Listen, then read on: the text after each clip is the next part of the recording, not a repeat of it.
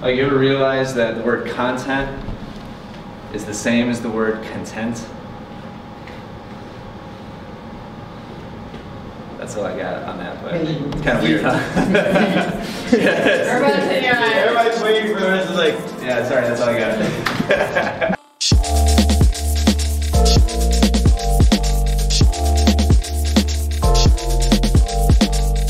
What's up, vlog? Day number 2 of office time this week before we get to student tomorrow. Our student landed yesterday and traveled from Australia to work with us here in Milwaukee, which is pretty amazing and fantastic. So all you people who are like, oh, do a clinic in Florida, do a clinic in South Carolina, somebody just came here from Australia. So, no excuses. But yeah, looking forward to working with, we're having dinner with her this evening, and then we'll spend 2 days on the court with her tomorrow and Friday. Today, first task that I need to complete is an action plan for one of my 2 elite coaching students, remote coaching students. We had a really good call yesterday.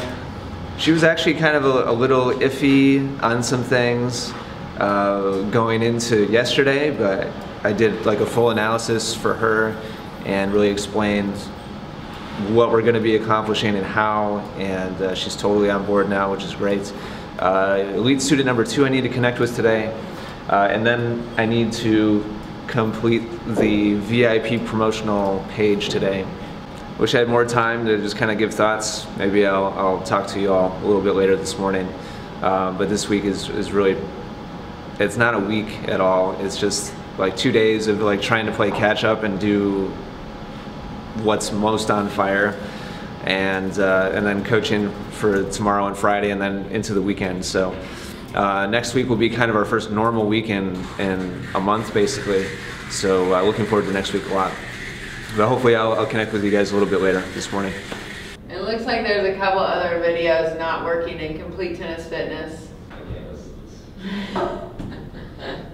It really kills me. No, it really does. It really? It's like, it's 2 different parts of my brain. There's like the creating like happy, altruistic Ian, and then there's the dealing with whining and problems and like technical bugs side of my brain. And when I activate the technical bug side of the brain, my creativity side of the brain, like it's totally stumped on. Really? Yeah, 100%. Like when I was doing my own customer service. That's what I was like, how did you do your own like everything then? Well, it didn't used to be at the same scale, first of all. But no, it would like really, like when somebody would write in like really angry and like just not even want to be helped, it honestly affects like the whole rest of the day for me.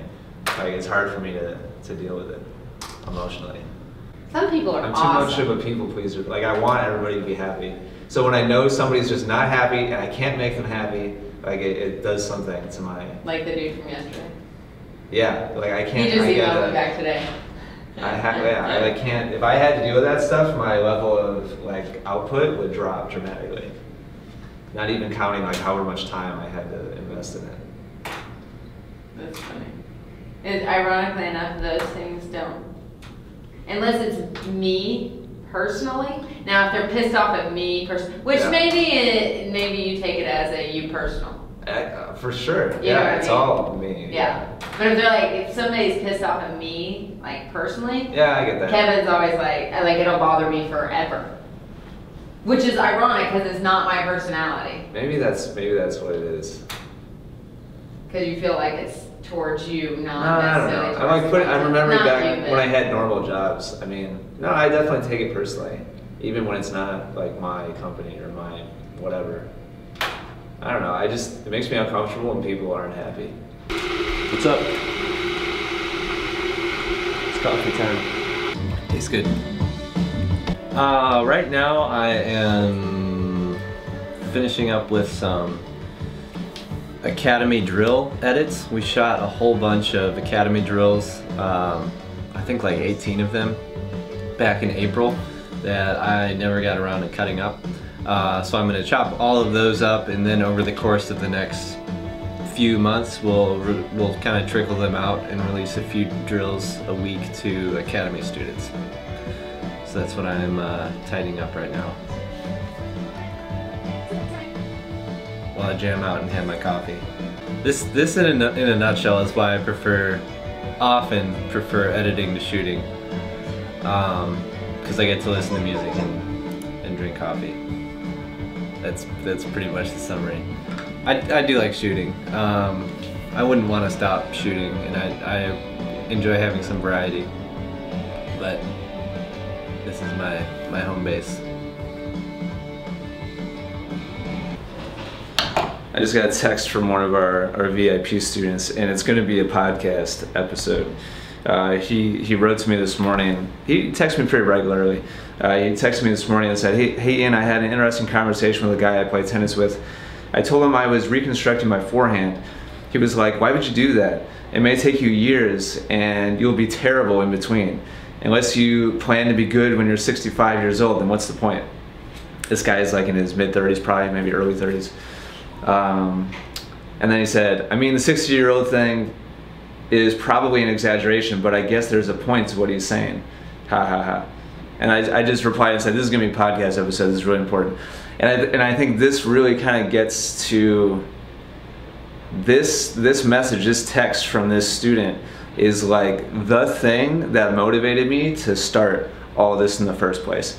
I was really tired of my enthusiasm level for improvement being at a 10 and my average student's enthusiasm level for improvement being at like a 2 or a 3. And that was just killing my soul slowly. And I think it's really important for people to understand, tennis players, like, we are after people who don't care about just having fun. Most tennis players play tennis just because it's a fun thing to do, and that's great, and you should do that if that's you. Frankly, we're not trying to attract those people. We're trying to attract people that are not satisfied with just playing. They're not satisfied with staying the same level for 10 years or even 1 year. They want to, they have a passion for improvement. Those are the people that we're trying to attract. And I think this is a life mindset. It's not just tennis, this is like across all areas of life. You've got most people that are 100% satisfied with the status quo, and they're looking to put in, I don't want to say the minimum amount, but just the right amount that everybody else is like, okay, good job, and then that's it. It doesn't matter if they're growing personally or if they're mastering new skills or if they're achieving anything greater today than they did yesterday. They're just looking to do what they're supposed to do, and that's it.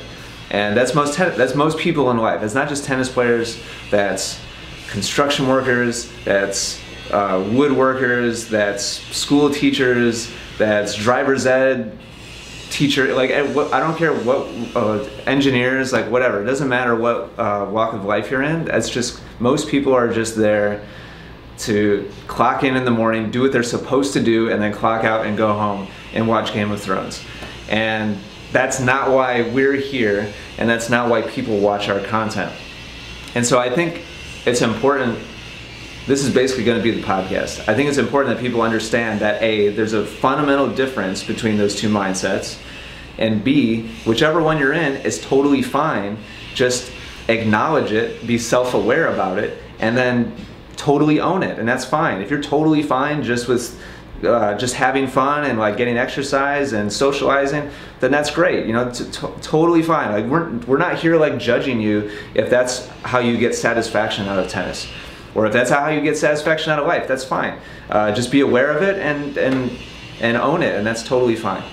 But if you're one of the minority of people who is doing something, or you're doing life because that's not good enough for you, and you aspire to much bigger and better things for yourself, then don't let the majority of people drag you down from that. Don't let them influence you into feeling like you're weird or strange, or like you're wasting your time, or like what's the point, like you're gonna suck in the meantime. Like the person that my student is talking to is trying to get him to conform to how he views tennis. because it makes him uncomfortable when my student goes out with a video camera and an action plan and he puts in repetition after repetition trying to make small incremental changes one day after the next after the next.